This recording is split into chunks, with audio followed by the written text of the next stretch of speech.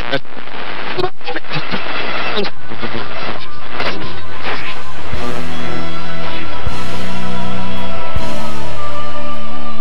Ronnie. Hey, Lou. I don't know how to break this to you. Yeah? But I don't think we can have sex anymore. Those are the words I've been hoping you'd say. Yeah. I read this story about a woman who almost died from an allergic reaction after sex with her husband. So I'm not sure it's safe. I'm willing to, let's just end this. All right, fine. Yeah. But in case you had another idea, okay. The second story today, a Russian man sues Apple, claiming that his iPhone made him gay. That's crazy. It is crazy. That's silly. We're going to talk about it, both those stories, on the next Men Are So Smart. Man, that was uncomfortable. Really awkward, huh? Yeah.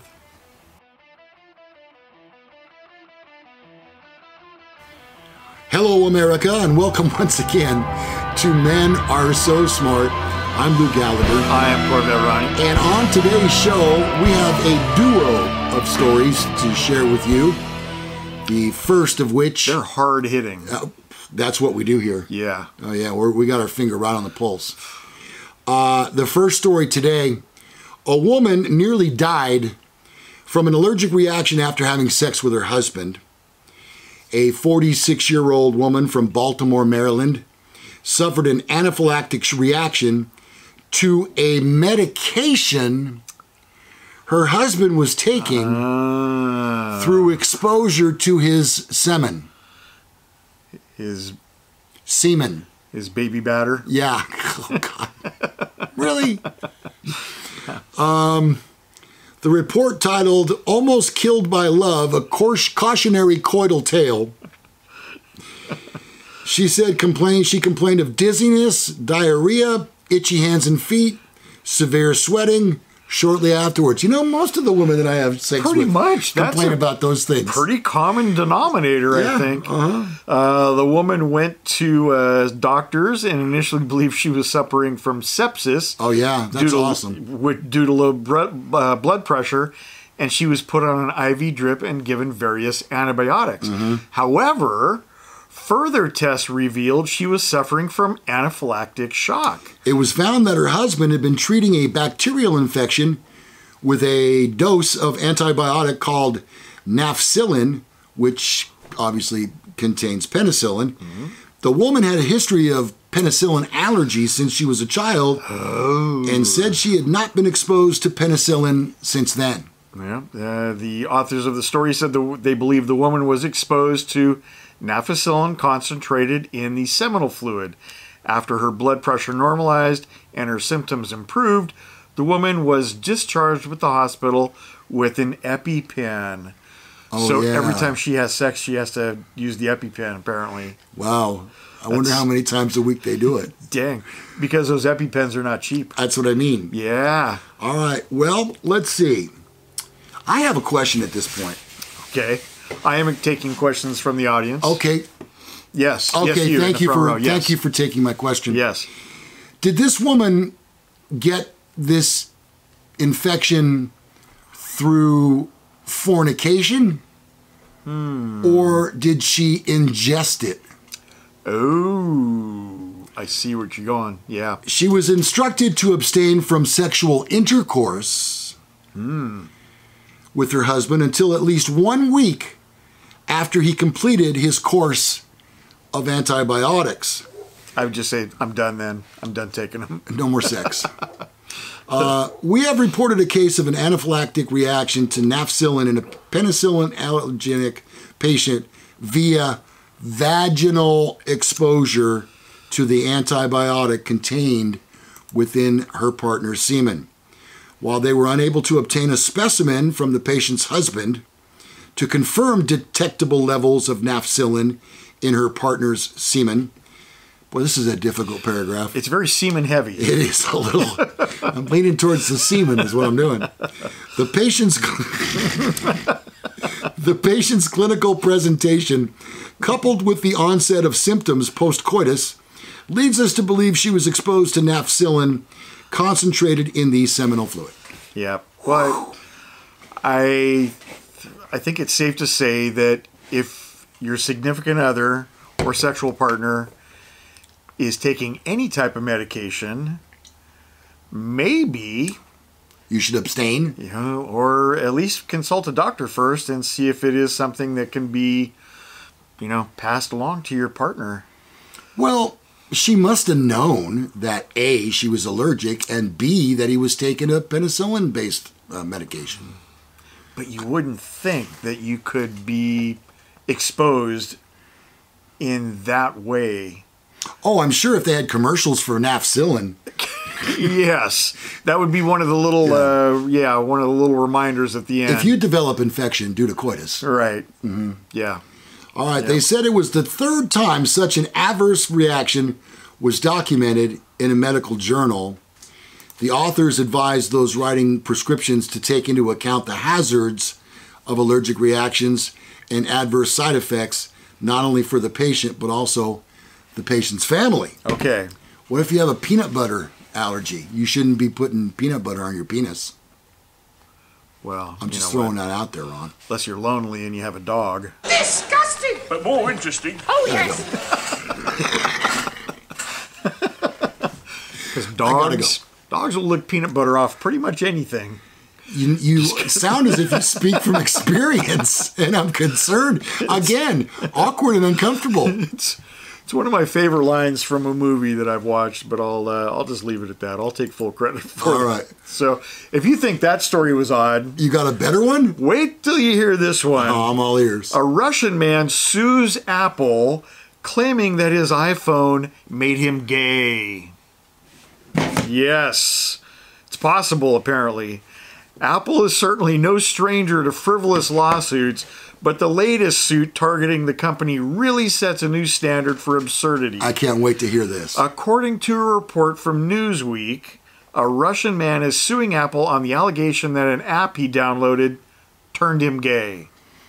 The story originally surfaced via the Moscow Times, which I have a subscription to. My subscription ended. Oh, you did? Yeah. That's too bad. You know what? You can have mine when I'm done. All right, cool. It replays that a man known as D. Razumilov downloaded an obscure cryptocurrency app called Gay Coins to his iPhone in 2017.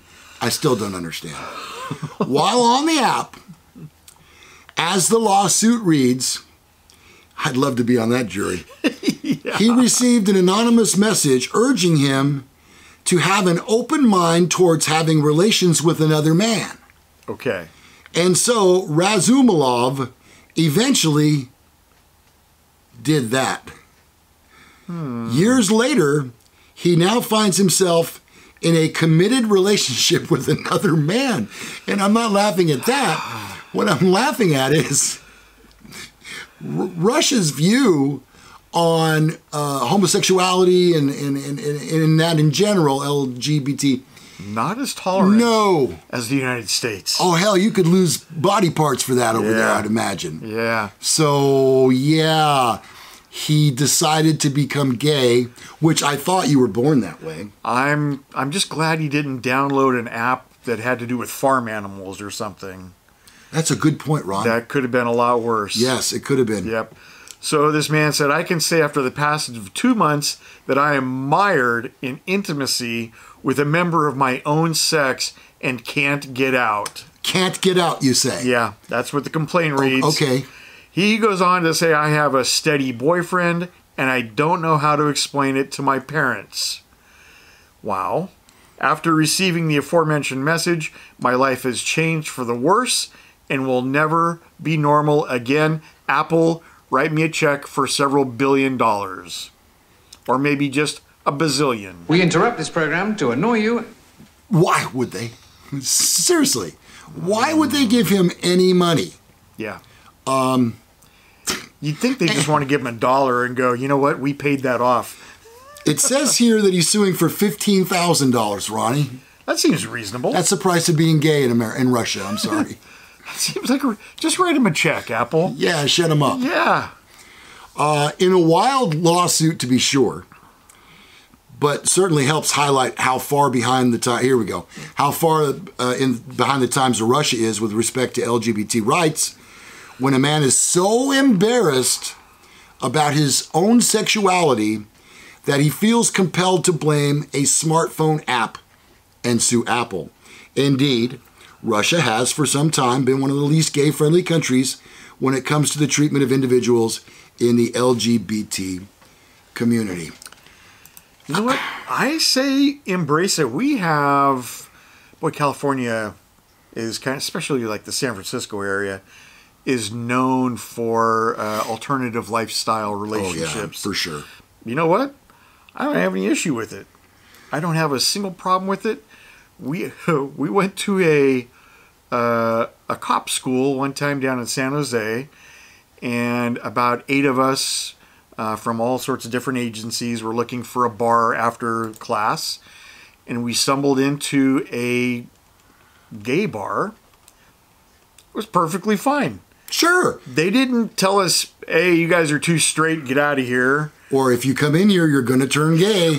And we didn't, not to the best of my knowledge. Okay, all right. I didn't. All right. Not that I would judge. So, you know what? Russia probably just needs to take a step back and embrace their gay community, much like, God, Sacramento has that whole, I forget what they call it, the Paisley District or something. I've never heard of that. Downtown. It's very, very eclectic. It's a cool little district. They have like, I think that's the area where they do the sidewalk art once a year. It's a very cool little Is that area. the chalk? Yes. Oh, yeah, Chalk It Up. It's called Chalk It Up. That's right. I remember that now. So, dude, don't fight it. There's nothing. It is what it is. Your heart tells you what to do. Right.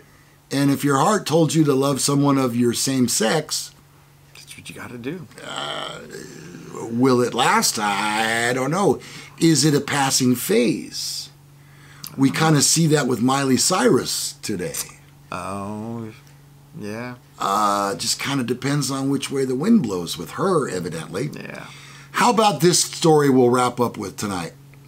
The monumental feat of not-so-modern engineering known as the Turducken is just as mouth-watering as it is terrifying. But what if you could get all the sodium-saturated deliciousness without a laborious cooking process and with a satisfying crunch to boot? That's the philosophy behind Turducken Pringles. If you're wondering who would design or deign to offend the gravy gods by purchasing such a kit, the answer apparently is just about everybody. According to Newsweek, there was such a plentiful bounty of online orders when a $16 kit launched yesterday that it sold out immediately and also crashed the site. Holy cow. We underestimated your hunger for our Friendsgiving feast, the company wrote in an Instagram post.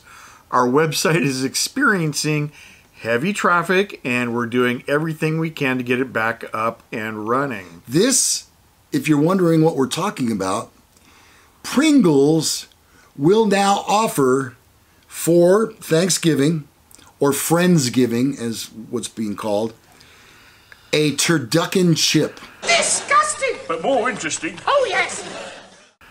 I think I have to have those. They're not available in Sacramento, as I understand. Man. And they're part of Pringles' Friendsgiving Feast Kit, which also includes other classic Thanksgiving flavors like cranberry sauce, stuffing, and Pringles with a pumpkin pie flavor. That sounds delightful. I'm not sure. Yeah. I'm not big on the pumpkin pie. The comments on the post revealed just how tantalizingly close some prospective customers got to tasting the holy trinity of foul-flavored chips. I love that. The site also allowed some people to place the kit in their carts, but shut down as soon as they tried to complete the purchase. It sounds like a scam. So close. I know, but so far away. Would have had it too if it wasn't for those crazy kids. Since then, several new eBay listings for Friendsgiving kits have appeared with offers starting around $100. Of course they have. If you're not willing to shell out the big ducks for the full feast, I get that. you can settle for a sleeve of Pringles roasted turkey chips, which are hitting shelves now just in time for Thanksgiving and for a limited time only. I'm going to look those up. Here's some pictures of them there. I'm not paying $100 for them, though. No. Roasted turkey, should Pringles. Be about $3-4 maybe at the most. Yeah. Yeah. Okay, so there you have it. You're up to date. Men are so smart, at the forefront of bringing you the utmost in breaking news. The cutting edge of Pringles flavors. We can't take all the credit. We're just smart. Yeah. It's not our fault. Can't help it. In fact, we got beauty and smarts. Right. That's pretty rare, especially in a YouTube show. The whole package. All right. Thanks so much for watching today. We truly do appreciate it. I'm Lou Gallagher. I am Corvette Ronnie. See ya on the next Men Are So Smart.